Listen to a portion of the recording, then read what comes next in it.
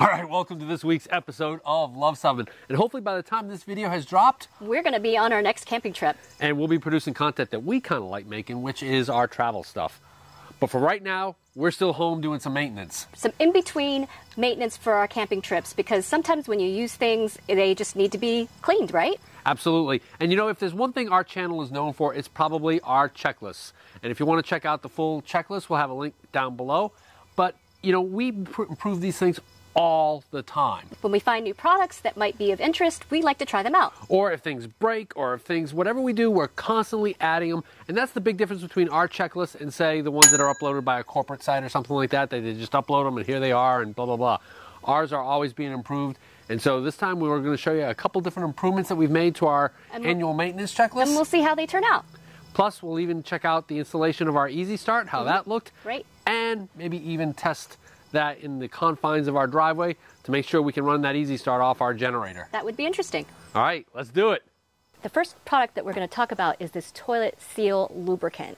And we, a couple of years ago, had to replace our toilet seal. And I'm convinced it's because we didn't use something like this and our toilet seal dried out. You reach that point in any project where you're like, oh, I'm going to have to do it right. And so or do a different method. Yeah, do something different. So I decided to pull the toilet apart. It's held with these rings. Take the bowl off. You can see the bowl is now completely off the pedestal, and thus the gasket. It's not this little part. This little part here was the broken, ripped part, and this is what I was actually trying to pull. So you were trying to pull that whole big gasket out using a tool. What kind of idiot on the internet says to just reach in and open the ball, reach in, pull it out with glove? You're not going to pull this out. So well, this is, anyway, we achieved our end goal, and we think we found the part to replace it with. Yep, we have. So what looks like it's wrong with it? Because we weren't holding any water at all. Right, it's just through age. It cracked. That's why this part came out. There was a crack in it. Okay. That's why this part, as soon as I reached in and was able to pull this part out super easily. Okay, so that was where it was leaking. That's where it was leaking. Yep. Okay. So it was cracked, and we're going to order the new part, clean everything up. Yep. And the important thing I learned is that they say that go ahead and lubricate this once a year. So we're going to go ahead and do that. And so we're going to give this a shot and see how it does. It's supposed to condition your toilet seal, and it's also supposed to prevent sticking and maybe hopefully get that ball moving a little bit better as well. So that's what we're going to do, and they recommend doing this at least 3 times during the season: at the beginning, during the middle of the season, which is now, and also when you winterize. So we'll see how it goes. So we're going to pour this into the toilet and put in enough to cover the seal completely, and you leave it in for 8 hours. They say the longer you leave it in, the better the results. And so we'll see how it goes. Right, they say to pour in a quarter bottle, but that seems a little excessive to me. So yeah, you just need to coat the seal. I think that's a marketing ploy right there to get you to use more of their product. Right, exactly. So we're going to see how it goes. And it's a little dark because we're charging the battery. But I think that's probably enough. So you can see our new lights. It's really brightened things up. And it's also brightened up things in the bathroom as well. We have left the lubricant in the toilet for almost a full day. So we're going to see what it does and whether it works. Alright, that felt really smooth. So I think that's a winner. Alright, highly recommend the product then. Highly recommend the product. Alright, we're going to keep this on our maintenance list. Absolutely. So one of the first Luv Subbin videos we ever made was this one up here, in which I show you how I get up on the ladder to get onto the roof of the Airstream. And the way I do it, there's a couple of different ways, but I use the rain rail, the stainless steel rain rail that goes over the door. I put a little towel and lean my ladder up against that railing right there to get up on the roof. Well, if you notice in the other video when they put the Easy Start in, he did it a little bit differently. So he had it farther down, and I think he was using the awning cover. Yeah, I don't like doing that. This is the way I like doing it. You can do it your way. All right, let's get up on this roof. Always step on the ribs only, and never step on the ribs on the end cap, either on the front or on the back, because there's no ribs. Even though there's rivets there, there's no ribs. Also, I just saw a question asked on the Airstream Facebook page about whether you wax the white roof. We don't.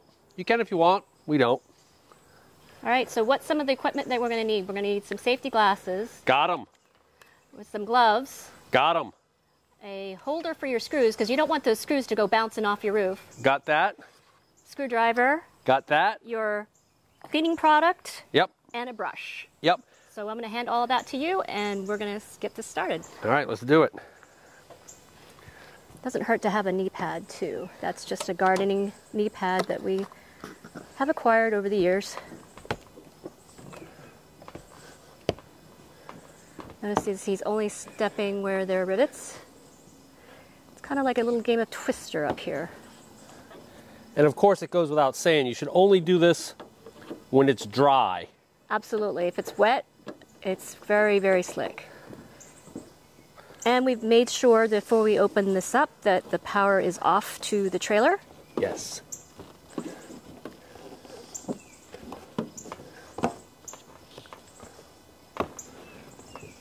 Game of Twister.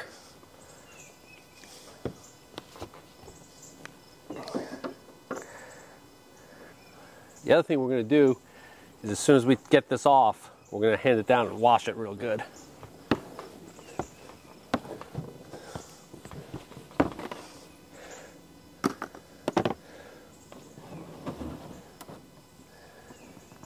Yeah, the coils do look like they need to be cleaned. Yeah, I think the whole thing needs to be cleaned. Yeah, that's what we're going to be doing. Yep, let's do it to it.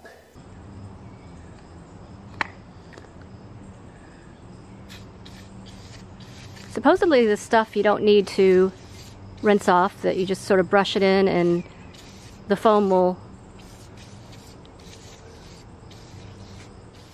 take care of the... Supposedly you're supposed to be an HVAC technician to do this too. I'm not sure that's necessary, but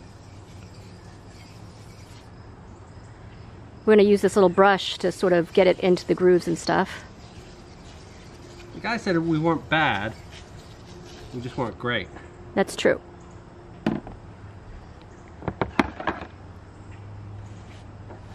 And you run the brush straight up, right? Yep. Because you don't want to bend any of your coils, you just want to keep them nice and straight.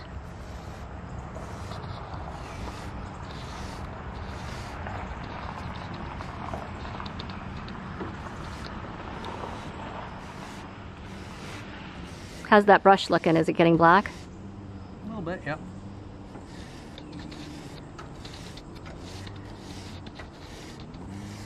This should help the air conditioner run a little bit more efficiently as well. Make sure you get to the bottom if you can. I'm going to need a different brush for that. I'll give you a toothbrush. Would that help? Yeah. All right, I'll go get one. So the other reason we're doing this is we're going to be heading south after our Vermont rally. And we know from experience that once you head south, even if it's in October, that you might need your air conditioning. And you always like it when you're doing a maintenance task and a maintenance professional like the one who installed our Micro Air Easy Start says, you know what, you should do this every year. And it's been 20 years and we've never done it. So. That's true. But actually, I asked how it looked to him and he said it didn't look too bad. Yeah, so it's probably because we never really used our air conditioning a whole lot. He said if you're full-timing, you should do this twice a year. And if you're just doing it on the weekends or just on a more casual basis, he said at least once. I hate getting up on the Airstream so much that even if I'm full-timing, I'm doing this once a year. Do you have to do it inside and out or just kind of on the outside? I did it on the inside.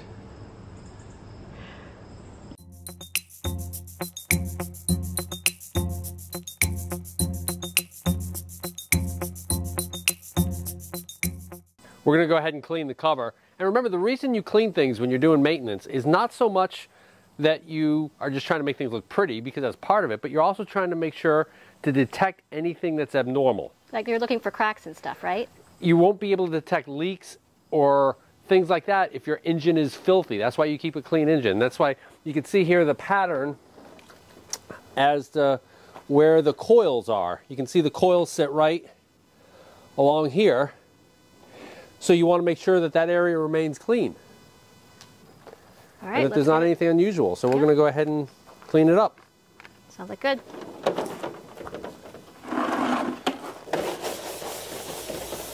It is definitely easier cleaning this air conditioner cover when it's sitting down here than when it's up there. Oh, definitely. Definitely. This is going to be awkward.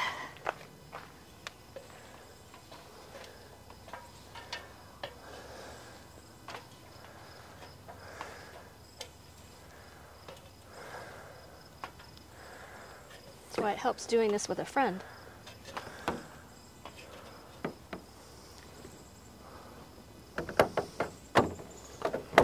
Got it? Okay, yep.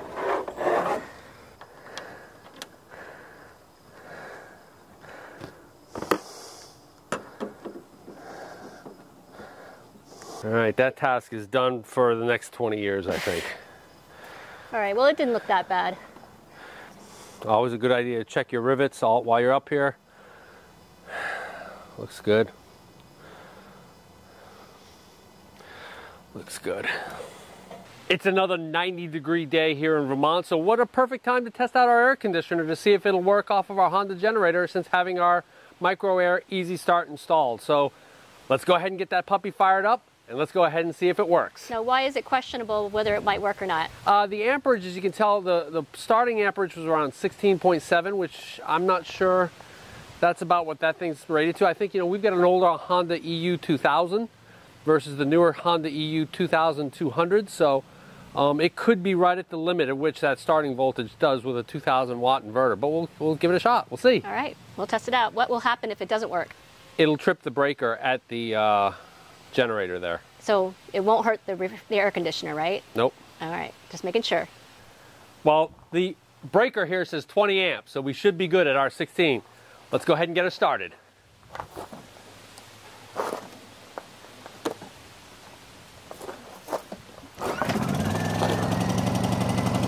That Honda One Start pull.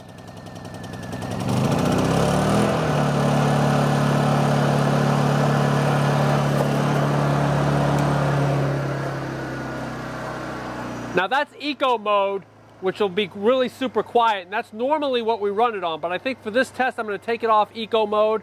I'm going to let it run at up to speed. So question, you don't ever put your surge protector on your generator, correct?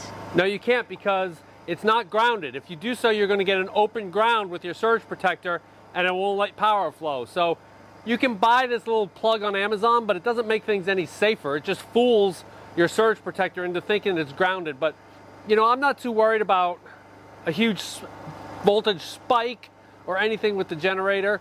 So yeah, I just don't run with my surge protector. Good question. All right, so give it a shot. There goes nothing. We didn't blow a fuse. And out here, it's sounding a little bit louder, but that's probably to be expected. Oh yeah, that's working great. And you can see we dropped from 124 to 122 volt. Now, on my phone here, I have the Easy Start app. So I can connect to Easy Start. So it's connected, so now I can check my status. And you can see that last start peak was at 19.9, so it just barely got started up. The current is running at 11.6 now, and that will usually go down. Normally that last peak start is around 16.